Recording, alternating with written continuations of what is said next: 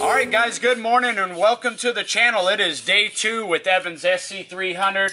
Ethan's underneath the car working right now, and what are we doing today? A bunch of fuel line stuff? Yes sir, we got that hard line started, well the transition from the stock hard line to the AN line started yesterday. Okay. So now I need to run this line up. I'm going to run to a new fuel filter that I'm going to locate approximately where this one is. And right now I'm ripping this jacketing off the stock fuel line setup because we're going to put this new line, tuck it right in there with those. And this thing is really beat up too. So we might make some kind of further provision to kind of cover the fuel lines back up. But this thing is in a lot of pieces. A lot of pieces. A lot of pieces, yeah. Oh, there it goes. Okay, so now we got the fuel lines exposed all the way forward. Sweet. So that's going to go all the way up to the rail. Boom. Okay, so I got this line kind of routed where it needs to be. It's going to have to tuck up above the subframe there, behind that guy. And so I've got my first piece of tape right here. This is probably going to be a little bit too long, but I like to have it too long, and then, you know, I'm going to have to zip tie some of the cable up to keep it out. So I want to cut it too long at first. Yes. And maybe I'll have to cut it a couple more times, but that's fine. Okay. Yep. You can always take away. You can't put more on. There we go. It's a little bit easier to work with instead of having that 20 feet hanging off of there.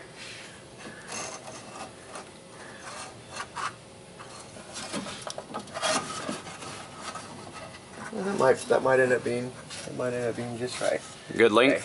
So the debate is, I probably need to go ahead and unmount this filter and then mount my new one before I can decide what angle is the appropriate, because we got an assortment of different fittings. AN fittings, different angles. So probably need to have my new filter mounted before I establish what angle I need there. Okay, let's get the new filter. So let's see, I need 10s, and I need to crack these guys free, which is I think 19 and 14. All the fuel that came out yesterday means that I'm not going to have to take any more baths. It's definitely not under pressure. You're not going to have anything shoot out at your camera, Ryan. Cool. Gritty stuff right there. Man, this frame rail here, we're going to run the fuel lines right along here, but it looks like, I don't know if Evan did some grinding with this car or what, like down a rail.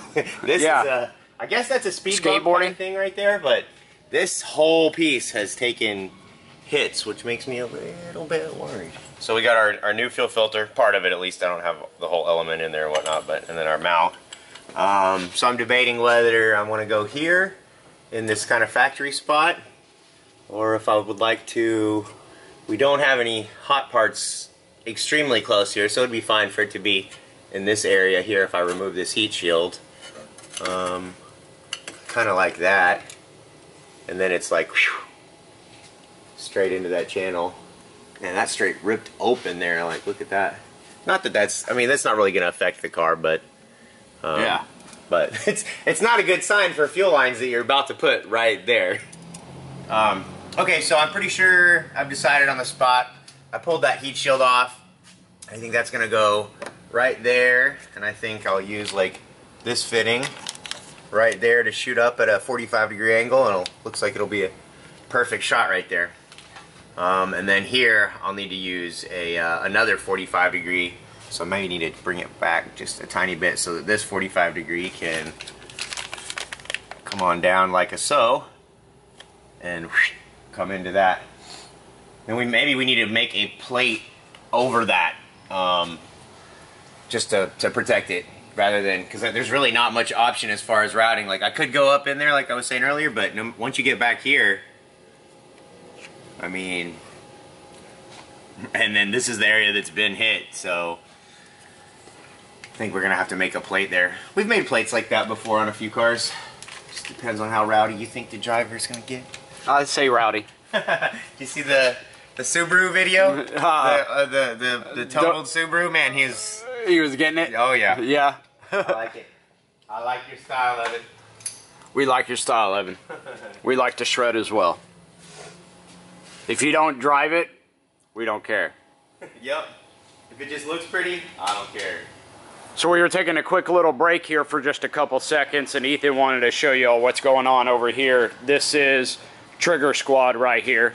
I already know in the comments on Evan's video that y'all were triggered by this car, but we love it. They didn't like the 2JZ? Oh, they were triggered because... Some rotary lovers? No, because Evan said right motor, right chassis. I didn't hear that part. Yeah. Right motor, right chassis, just like I did.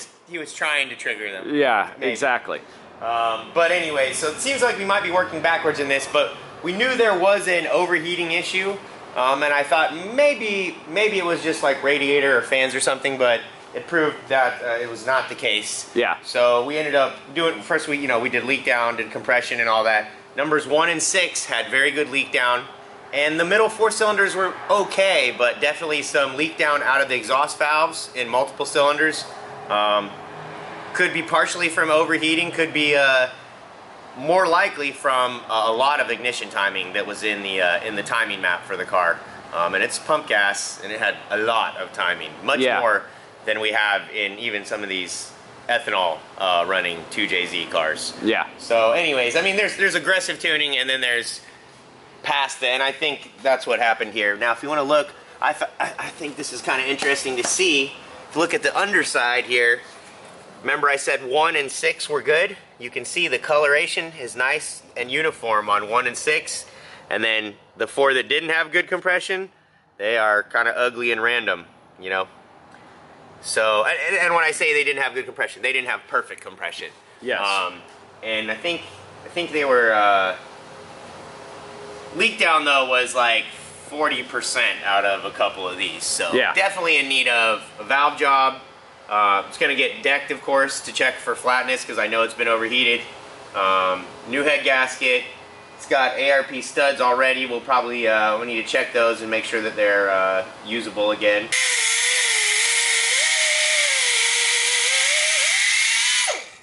Yes, sir. That looks more like it. Looks like it's a good length now. He found a spot for the bracket right there. He's got it all lined up and marked off.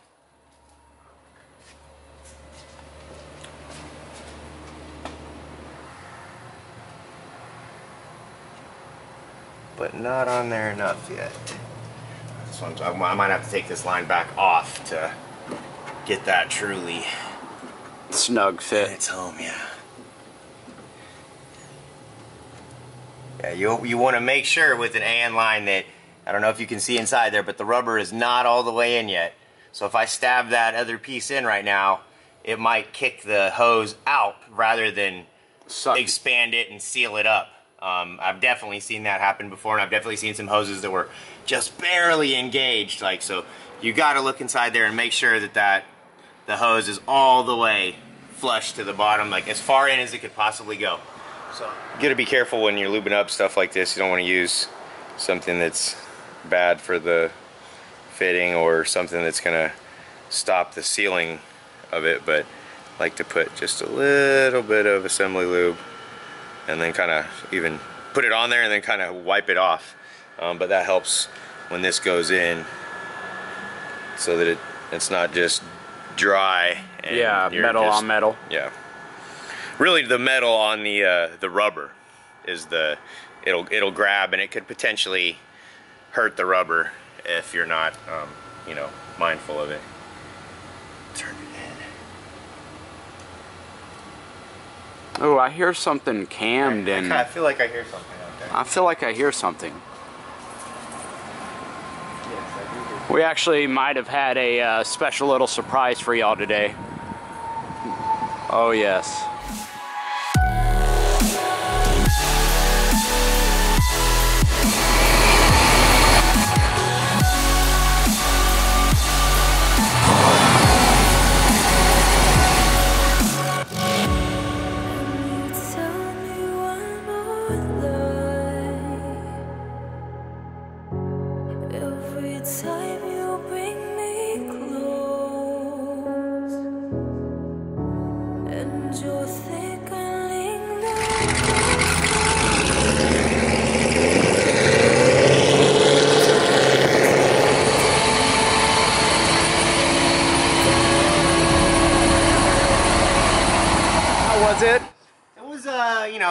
had the problems that he was describing. Quick car, definitely see room for improvement in a lot of things. We definitely recorded some heavy trimming at points. Let's see if I can find a spot on. So there's right there is we're at 1600 RPMs, and it's 12.5, 12.9. That's the two different banks. So it's at least close to 13% off right there at 1600 RPMs, and he's getting this surge down there because you cruise a lot at, you know, between 1300 and 1800 RPMs in the final gear. So this little fuel discrepancy here, I mean, you can have like 5%. You know, you want to have, the goal is to be 5%, you know, within 5 positive or negative. I really like to have the car slightly rich so that you don't want to be, you know, you don't want to be on the lean side of things. Yeah. So I'd love to see it be, you know, taking away a couple percent, 2-3% all the time. Yeah. Versus this one has a lot of adding going on. So we're gonna try to eliminate that. There's also maybe some base running airflow issue as well. But I'm gonna go in the office and take a real close look at this. It's had a lot of work done, and a lot of people have put their hands on it. There's not just engine tuning, which is all I was talking about right now, really. But then there's also transmission tuning and like torque converter lockup that can come into play. So a lot of things to look at, especially when a car has had this many changes and this many hands on the tune. So. Yeah, absolutely. Well, Ethan's going to knock this out real quick, and then we'll get back to Evan's SC300 in just a second.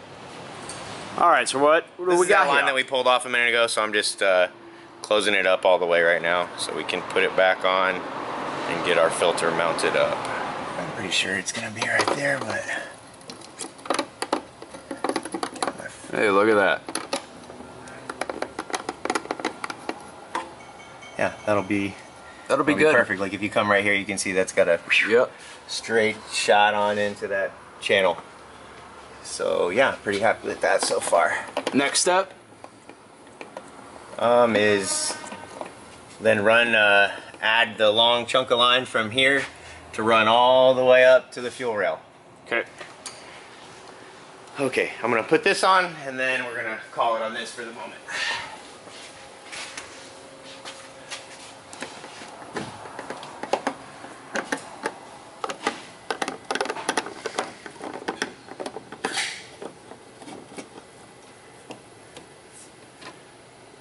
End up breaking that stud away from there, and then I can maybe even break that away. Yeah, I can put it on top of it. So once I break that stud, I can put the line on top of that right there. That's smart. And but top of that, on top of that, no, it'll be fine.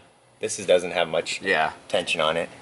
But yeah, no, I think that's smart. And then break off each one of those, and unless I can. Alright guys, well, we are going to wrap it up for the day right there. I got that line run from the fuel, got the fuel filter mounted, and got the line run all the way forward in the channel here. Take a peek. Look how pretty that looks. Nice and solid. Happy with how the line came into this channel, and it's making its way all the way to the front forward. And so we will finish this fuel setup tomorrow in the next episode. So please check that one out, and hopefully we'll get this thing on the dyno pretty soon and get to the really exciting part. All right guys, we will see y'all next episode where we finish up the fuel system. See y'all later.